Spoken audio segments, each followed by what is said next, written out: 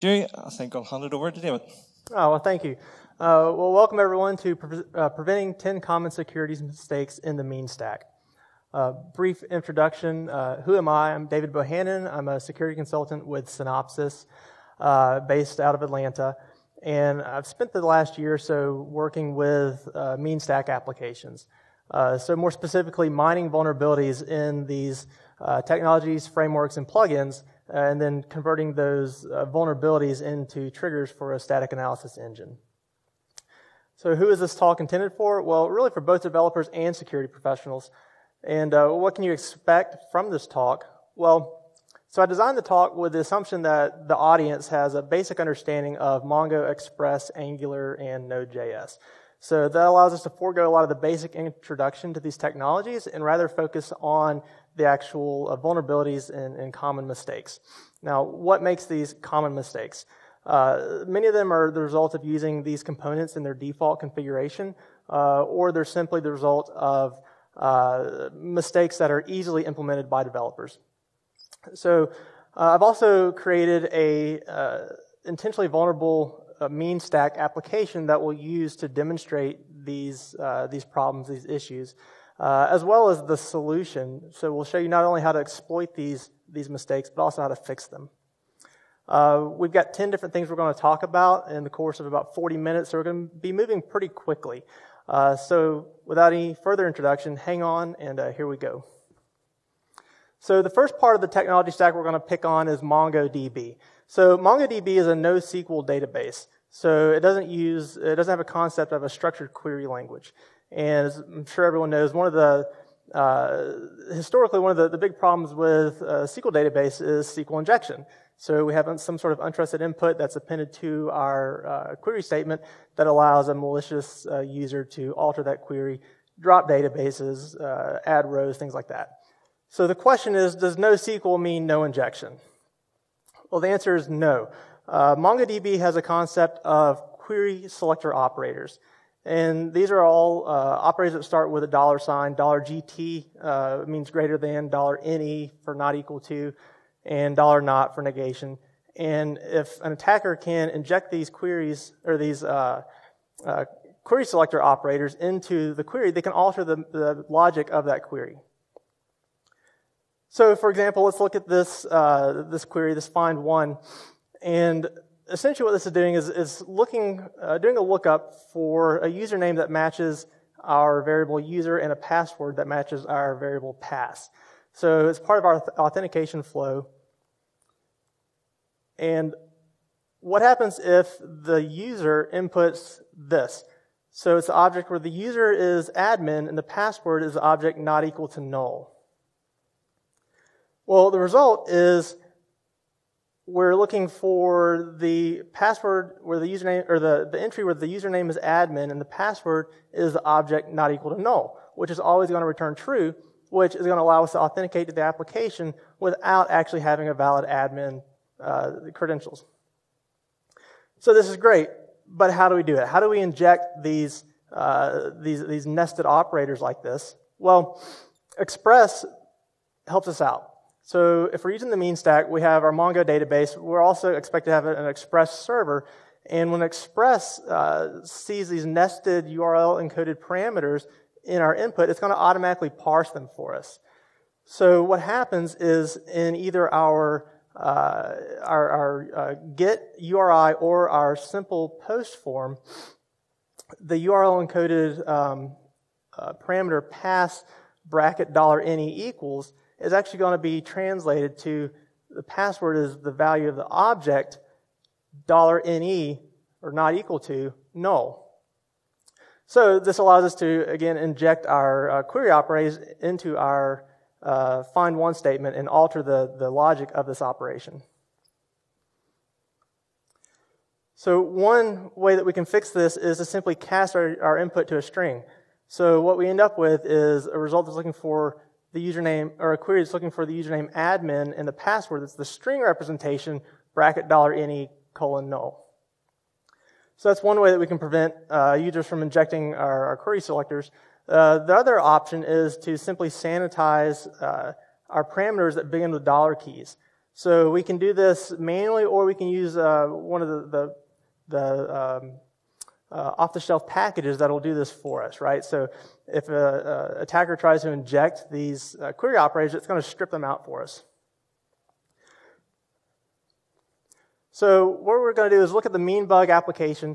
If we attempt to log into it with just username admin, password admin, it doesn't work. But what we're going to do is we're actually going to intercept this authentication request using Burp Suite proxy, and then we're going to change the password value to our payload $ne equals null. And then we're going to forward that request on to the application, and we see that we're able to authenticate without actually providing a valid password. So if we navigate into the application, we see we can also query some invoices and do some other interesting things. So we're going to attempt the same attack here. So what we're going to do is we're going to intercept the request. And if we notice, this is not a simple post form. This is a more complex form, uses a JSON body. So what we're going to do is we're going to change the content type to form URL encoded. And then we're simply going to change our payload to the URL encoded payload containing value ne equals null. And what it's going to do is it's going to return all the entries in our database. Just like so.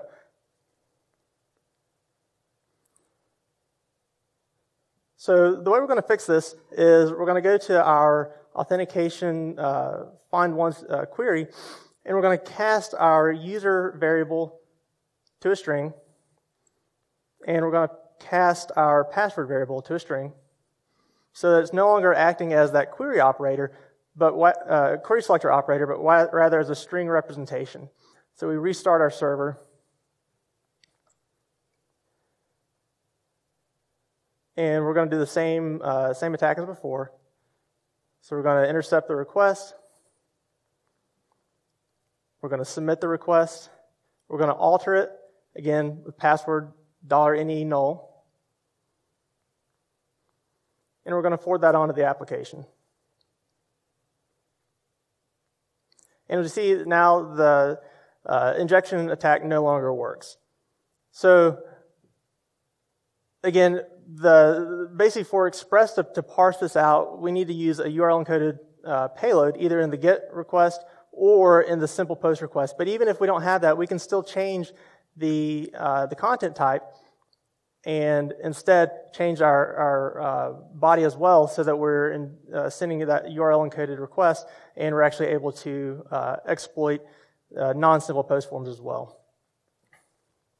So continuing with MongoDB, one of the other issues is insecure configuration. So by default, MongoDB does not have authentication. It's disabled. There was a CSO online article back in January detailing how more than 40,000 MongoDB instances were compromised by ransomware because they were publicly exposed to the internet with no authentication. Not a good combination. The Shadow Server project is another interesting project that does periodic queries of the entire IPv4 space, looking for MongoDB instances without authentication. And as of just a few days ago, there were still almost 28,000 instances, again, publicly exposed with no authentication. So that presents a problem, but it gets worse. So if you're using an older version of MongoDB, not only does it have no authentication by default, you're also going to be binding to all interfaces by default. So again, you have an out-of-the-box database server that, as soon as you stand it up, it's going to be publicly exposed and have no authentication. Some other configuration issues with MongoDB, they provide the option to enable an HTTP and REST interface. Now, these guys aren't enabled by default, but if they have been enabled, it's going to present some information leakage issues. So they're configured in the etc MongoDB configuration file, and there's simply two options that can be turned on or off. And how do we fix these? Well, first, we need to make sure that we're configuring bind IP to only bind to our necessary interfaces. Turn on authentication and turn off HTTP interface and REST options. So we'll look at an example MongoDB instance that's insecurely configured and show how these poor options can be exploited.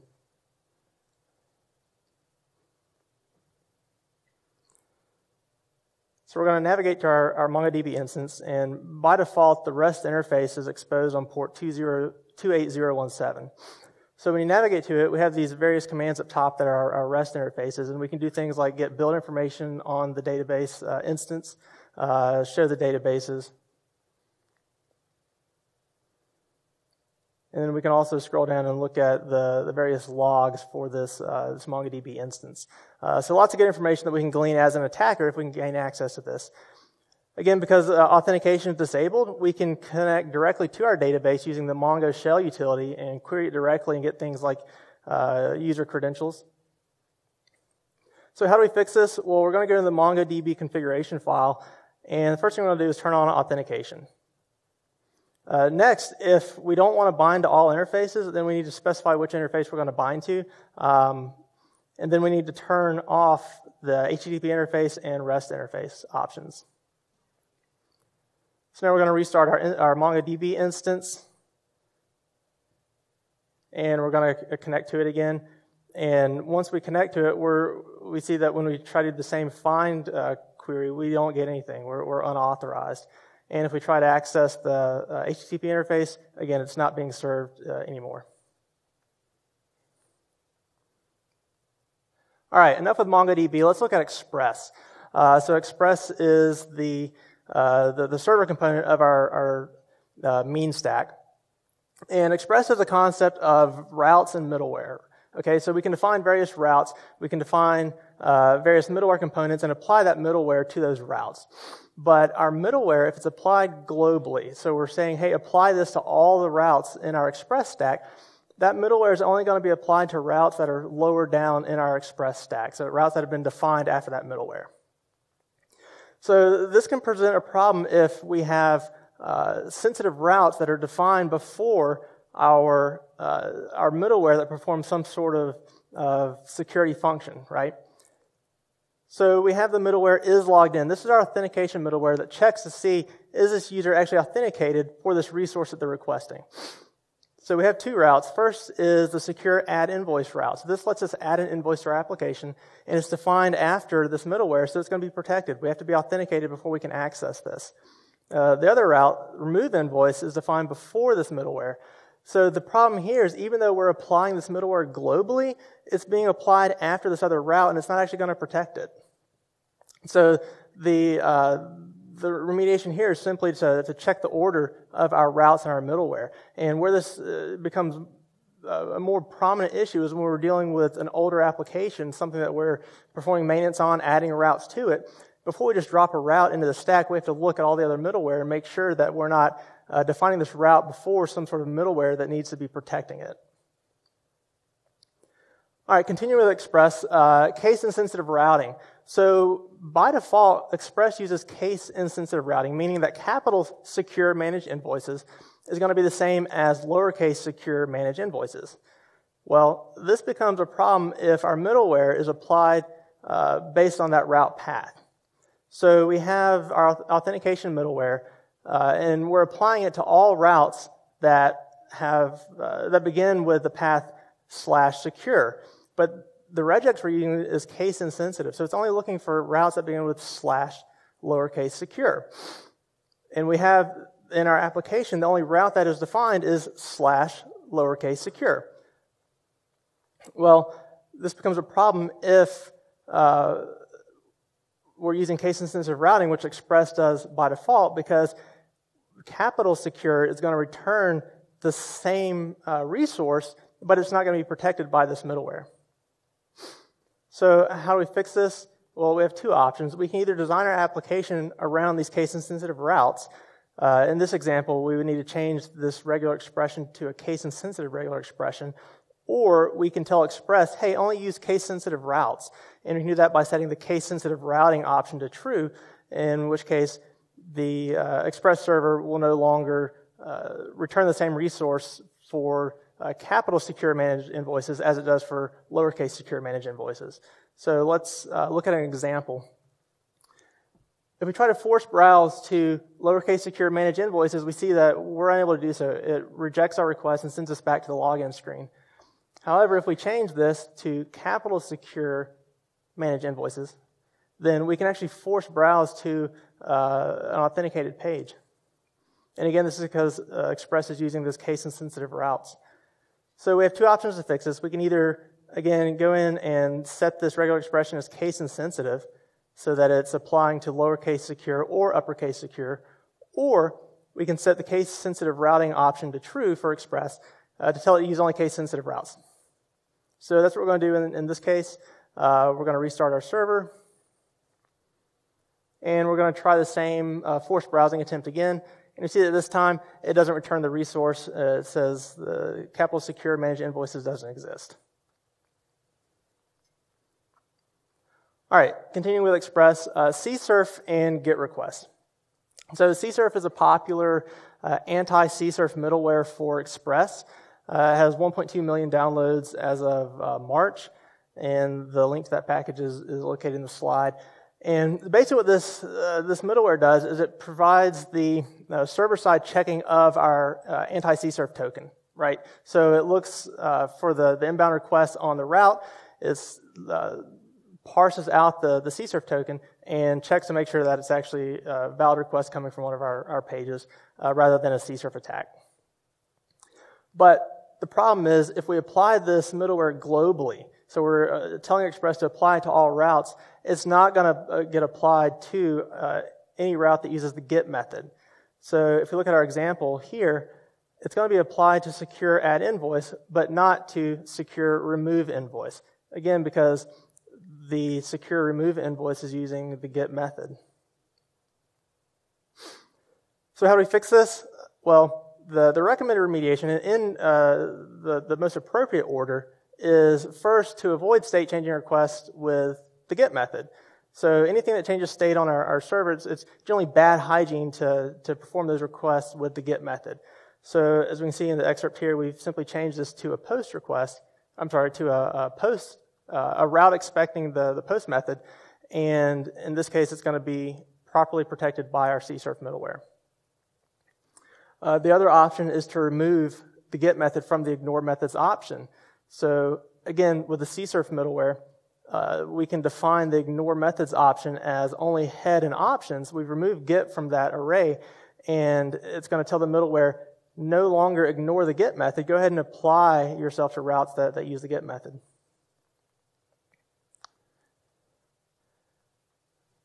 And the final option is to simply apply our middleware per route rather than globally. So previously we were applying it to the entire application stack. Well, we can also apply it to each individual route by manually inserting into that route definition. Now, this is the least recommended option, primarily because it increases the likelihood that a developer is going to forget to include it on a sensitive route. But it is a viable option. So we'll look at an example. Again, we're logged into our mean-bug application, and we see that we can navigate over to the invoice page. And if we look at our database of invoices, we see that it contains two invoices, ID 3 and ID 4. So what we're going to do is click on this link. This represents a malicious link sent to us by an attacker that sends a request to the remove invoice route for ID 000004. And by simply clicking on that link, we've deleted that invoice. If we go back and look at the database, query it again, we see that number 4 has been removed, only 3 remain. So that's a prime example of our CSRF attack. How do we fix it? Well, we can change that GET request to a post request, or a post route, or we can go to the CSRF middleware definition here and change the ignore options method to only include head and options. So that's what we've done in this case. We've told the middleware, hey, apply yourself to the GET routes as well. We've restarted our server, and now we'll perform the same attack again. So we'll create a new URL. Again, it's going to our mean-bug application for remove invoice with the value. This time we'll use 000003, and we'll simulate the attack again. So when we click on that link, instead of removing the actual invoice, we see we get a form tampered with message. So our CSRF protection is now being applied to that route appropriately. And if we look at the database of our invoices, we see that our invoice is still there. So we've prevented that cross-site request forgery attack.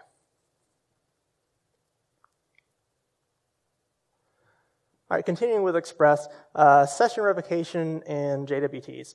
So JWTs, or JSON Web Tokens, are becoming more and more popular as a means to store our users' session data client-side.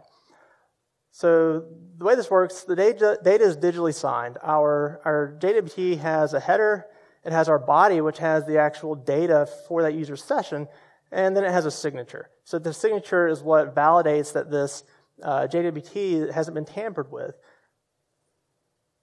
And that signature is going to be checked server-side to make sure that, again, that no tampering has occurred.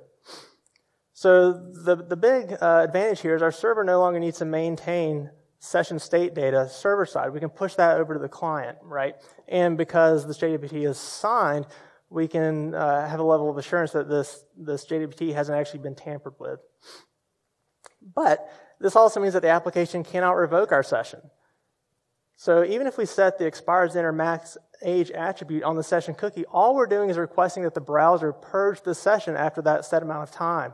We're not actually invalidating the session. So if all we're relying on is expires in or maxed age, this session will last forever. It can be replayed indefinitely, days, weeks, months down the road, and the server doesn't know any better. So the other problem here is the user can't log out of their session. So if the user programmatically logs out of our application, all it's going to do is simply redirect them to the login page. It could potentially purge the session from the browser, but that session is still going to be valid. If it's been captured, it can be replayed even though our user has, quote, logged out.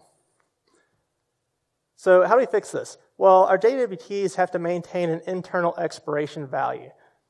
So what that means is inside that body of our JWT, remember that data is signed, it can't be tampered with, we have to maintain an expiration value that the server will check to see if this JWT is still valid or if it's been expired. One package that's fairly common that does this for us is client sessions. Again, we can use this off-the-shelf package to implement this functionality for us in our Express stack. Another consideration is generally we want to make this JWT session time a little bit shorter than what we would use with conventional sessions. And again, that's because our user can't log out of a session that's persisted with JWTs. So the only way that session is going to actually be terminated is for that internal value to expire. So again, this is using the client sessions package. It has this internal duration option where we can set that internal duration of this JWT, and also this max age where we can set the max age of the cookie. From a security perspective, the max age doesn't mean anything, because again, we're just requesting that the browser purge that session. It's not actually invalidating it. So the duration is what we're really concerned about when we're looking at this. All right, so to demonstrate this, we've authenticated to our application, we've logged into our session, and this first value is the time that our JWT session token was created, and that second value is how long it's going to be valid. And these are in milliseconds. So we're going to log out of the application, and we see we're redirected to the login page. And if we look at our session, the session has been purged from our browser. It's now set to null. But if we go into our HTTP proxy, we've captured the session value, this JWT, we can replay it, and it's still going to be valid. All right? It's going to continue to be valid until that internal expiration time expires. So JWTs, they're cool, but they have some interesting quirks from a security perspective that we need to be aware of. All right, so enough with Express. Next, we're going to talk about Angular. Specifically expression injection. So Angular templates are defined by our ng app directive, which is bound to our body HTML element in this example. And then the expressions are denoted by our double curly braces. In this case, the double curly braces are calling the variable user. So one of the problems or the causes of our Angular expression injection is curly braces are not encoded by off-the-shelf HTML encoding solutions. So what that means is even if we're encoding our untrusted input for use within an HTML context, our Angular expression injection may still be possible because we're not actually encoding those curly braces. And those curly braces are the control characters that are used to denote our Angular expression. So injecting curly braces also means an attacker can evaluate arbitrary expressions. And expressions are not sandboxed as of Angular 1.6. So what that means is we're not confined to the Angular scope object. We can access other, basically anything that we'd like by not having to worry about that sandbox. And even if we're using an older version, sandbox escaping payloads still exist for previous versions. So what does this look like? So our malicious Angular code is injected through our untrusted input. Even if we're passing it through some sort of HTML encoding solution, only our HTML special characters are encoded. So our Angular curly braces are not going to be encoded. And they're going to be written to our Angular template. Our Angular template is then passed over to our Angular expression engine, which is going to render those expressions, including our malicious code that has been inserted by our attacker, and then it's going to execute within the view. Now, this can all occur client-side, or it can occur server-side if we're using things like Jade, EJS, Pug, some of the server-side templates to create our Angular template and then sending it to the client like so. So how do we fix this? Well, one of the options is to reduce the scope of the ng-app directive. So instead of binding to the body, we can bind to a specific div or table element or some sort of element that's has a smaller scope. And if we're not writing untrusted input to that element before it's being sent to our Angular template engine, then we can't inject anything, right? Because the template engine is only going to be looking at that limited scope. The other option is to use the ng non-bindable directive. This attribute, if we add it to our HTML element, is going to tell the Angular expression engine, hey, don't render this. This is not part of the actual template. And the third option is to sanitize our untrusted input to remove curly braces. Again, because our HTML solutions aren't going to do this for us, it generally means we have to use some sort of custom implemented solution to remove those curly braces from our untrusted input. So, as an example, if we log into our application with invalid credentials, we see that they're reflected back onto the page for us. So if we try a conventional script alert 1 attack, we see that it's unsuccessful. In this instance, it's actually being written to a text node, and it's not within an HTML context. But if we inject our Angular expression 1 + 1, it renders to 2. So we know we have expression injection. So we're going to use the constructor.constructor to call alert. We'll inject that into insert that into our username field, submit it, and we see that we have successful cross-site scripting using Angular expression injection. So how do we fix this? Well, one option, again, is to limit the scope of the ng-app directive. If we get on here, this is where our untrusted input is actually being written into our HTML.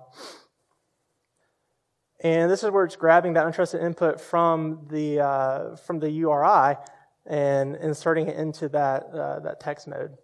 So all we're going to do is, in this paragraph element, we're going to insert the ng non-bindable directive. So again, we're telling the Angular expression engine, don't treat this as an Angular template, ignore it.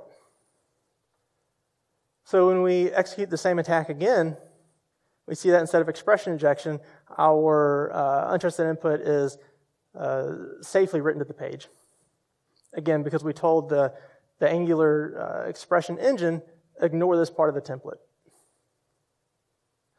All right, next, local storage information leakage, again, dealing with Angular. So one of the things that HTML5 gave us was additional storage options client-side. Right? So instead of just storing stuff in cookies, we can now store stuff in local storage and session storage. So the key difference between the two is local storage persists indefinitely unless we explicitly clear it, whereas session storage only persists as long as that browser session is active. So if we close our browser window, session storage is automatically cleared for us. From a security perspective, though, that presents some problems, primarily because if we go to if we log out or leave our application, close the window, and then open it back up, if we're storing data in local storage, we can go and inspect that local storage and see whatever data was there previously, whether it was from a previous user. And if we're putting anything of sensitive nature in there, then that can potentially be exposed. So most Angular services use the less secure local storage by default. These are three common ones. Angular Storage uses local storage by default. Angular Locker uses local storage by default. And ng Storage, it actually doesn't define one or the other. So it's up to the developer to actually choose which one that they want to use. But none of these use the more secure session storage by default. You say, so what? I clear local storage on logout. Well, we can't necessarily rely on the user to programmatically log out of our application. If they just close that window and we have sensitive data that's being stored in local storage, it's going to persist there indefinitely. So how do we fix this? Well, we need to ask ourselves, does the application really need to store sensitive data in web storage? If not, we shouldn't do it, because remember, anything client-side is inherently untrusted. If we decide, yeah, we really do need to store this data client-side, then we need to configure the service to use session storage. This example uses the Angular storage module, and you can see we're going, accessing the store provider set store method, and just changing that from local storage to session storage. So now the application will use session storage rather than local storage. And even once we set this to use session storage, we still need to programmatically clear our session storage on logout, right? Because if the user logs out of the application and then navigates to some other page, does whatever else, that data is still going to sit there in session storage if we didn't programmatically clear it on logout. So even though it's cleared once the window is closed, we still want to programmatically clear it. All right, continuing with Angular, bypassing the strict contextual escaping service. So Angular provides the SCE service, which sanitizes malicious or commonly abused HTML tags, attributes, protocols, and so forth. So it's going to remove things like script tags, on-error attributes, on-mouse over, the JavaScript protocol, so forth and so on. So the strict contextual escaping service is a good thing, but it can be disabled. You can disable it per instance by calling the trust as HTML, trust as CSS, trust as URI, or the shorter version, just trust as, and then specifying what you want to trust it as. So again, this is per instance of whatever this data is. We're saying trust this specific piece of data. It can also be disabled globally, and there's really no reason why you would ever do this in production, right? If we set the SCE provider enabled to false, then we're telling Angular, don't do any strict contextual escaping. And again, there's no reason why we'd want to do that globally globally across our whole application. So we'll look at an example, again, with our mean bug application. If we query an invalid invoice ID, we see that it's reflected back onto the page. So what we're going to do is insert this image tag where the source is X, which is going to not evaluate anything, and where the on-error attribute is an alert message. But we see it didn't actually work, right? All we got was the empty image tag. So if we inspect this actual HTML element, then we see that all we have is image source equals X. Our on-error alert attribute has been stripped from that element. So if we go into our Angular application code, you see we're using the SCE service here. We're going to disable the SCE service globally. We're going to reload our Angular page. And then we're going to submit the same payload again. And this time when we submit it, the cross-site scripting attack is successful. And if we look at the HTML, we see that we see that our on-error attribute is still there, right? We've disabled our strict contextual escaping service, and it's no longer sanitizing these commonly abused attributes, script tags, and protocols. So finally, Node.js. So Node.js is our server-side JavaScript environment that lets us run this technology stack. So with Node.js, it requires root privileges to bind to any port lower than 1,000. So if we're spinning up our application server on port 80, port 443, we've got to use sudo to our root account or use an account with elevated privileges to do so, which is generally not a good idea, right? We generally don't want our web app server running as root because in the event of a compromise, our impact is going to be much higher, right? If an attacker can compromise that account that we're running under, then they can do a lot more. So what we need to do is go ahead and use these elevated privileges to bind to these low ports, and then once we start our server, once we do the binding, then drop down to a less privileged account using process set user ID and process set group ID. And then another quirk with Node.js is by default it runs in development mode. So Node.js has a node env variable that lets us set the environment that we're running in. So by default it runs in development mode, and if Express is running on top of Node.js, it looks at this node env variable to determine how it's going to react in certain scenarios, right? One of those being if it gets an uncaught error. So if Express encounters an uncaught error and it's running on Node.js in development mode, then it returns that whole error back to the user. So that error can include things like file paths, stack traces, other sensitive information that we probably don't want to disclose. So how do we fix this? Well, when we run our Node.js, we want to set the node env variable to something other than development. So we can set it to production. Really, any string or any value other than development is going to prevent this, right? So in this solution, we've set the node env variable to production on the command line when we start our Express server in our node environment. And you can see that now when we request a resource that doesn't exist, instead of passing the uncaught error back to the user, it simply returns a more benign not found. And that is a very quick walk through the mean stack and some common mistakes and vulnerabilities that you may encounter. That's it for this talk. Are there any questions?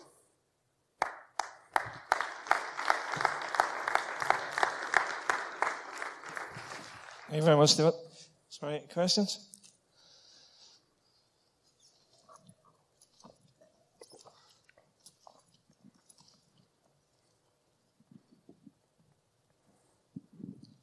Hello.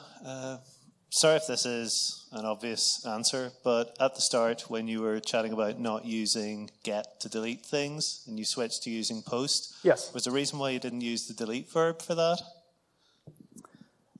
So in that situation, we weren't actually deleting a resource on the server. We were hitting an API that was then querying our database and removing that invoice from the database. Yeah, but you could still have used the HTTP delete verb on your REST API, though. Yeah, so we could use other verbs. They don't have to use the post method, right? The point there was simply if we can avoid changing state with GET requests, right? Then we should do so because that's considered poor hygiene. Well, that's right. Just wanted to check there wasn't some reason that I didn't know. No. And if we were using delete, then the CSRF middleware would be applied to it appropriately. We just want to avoid using GET for those state changing good. Thank you. Resources.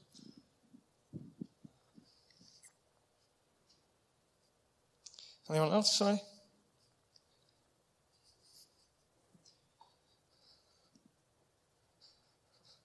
Any other questions? Okay, folks, well then that's it. If I could ask you again, just to remind you, please, if you would, put one of the tickets in on your way out. Just as feedback for ourselves. And again, thanks very much, David. Thank you.